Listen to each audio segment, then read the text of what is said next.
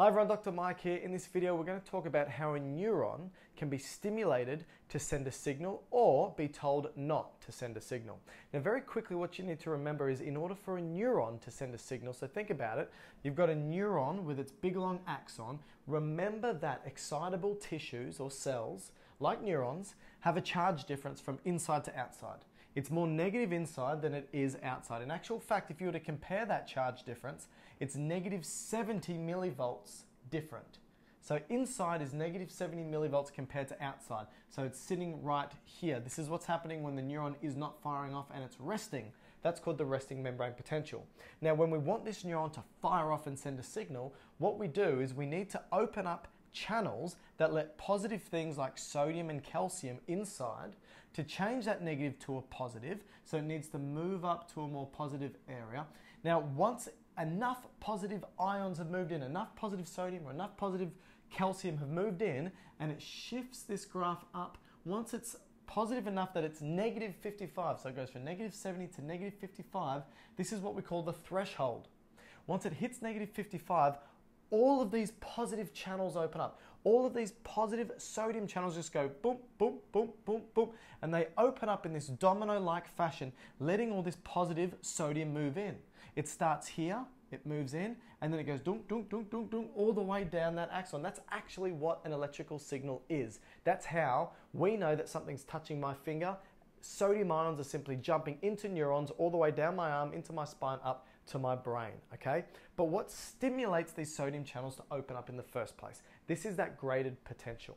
So what I've got here is a neuron, and it's receiving a signal from two different neurons. It's got a neuron here that's sending a signal that's excitatory, and this neuron here is sending a signal that's inhibitory. Remember, neurons don't actually touch one another. There's a space in between that we call the synaptic cleft, and something needs to cross that synaptic cleft. That something is a neurotransmitter, which is simply just a chemical. For the excitatory neuron, the neurotransmitter it sends is an excitatory neurotransmitter. In this case, glutamate is the excitatory neurotransmitter that I chose. And for this one, that's inhibiting this neuron from sending a signal, it's releasing an inhibitory neurotransmitter. In this case, I've chosen GABA. Let's first start with the excitatory. So this neuron releases its neurotransmitter glutamate into the synaptic cleft. Now, it diffuses across from its area of high concentration to its area of low and needs to bind to specific glutamate receptors. Now, what I've drawn up here are two different types of glutamate receptor. This glutamate receptor that it's bound to is sodium specific, which means when the receptor binds to this channel, when the neurotransmitter binds to this receptor, it opens up its lid, and positive sodium, which we know sits predominantly outside the cell, wants to diffuse down its concentration gradient and go inside. So positive sodium goes from outside inside once the excitatory neurotransmitter has bound to it. That means as the positive sodium goes in, it takes its positive charge with it, and it starts to get a little bit more positive inside the cell. Now, this same thing happens if the excitatory glutamate neurotransmitter binds to another type of glutamate receptor called a calcium receptor, which flips its lid open and positive calcium comes in as well. If positive calcium comes in, it becomes a little bit more positive inside and again starts to move closer and closer to this threshold of negative 55.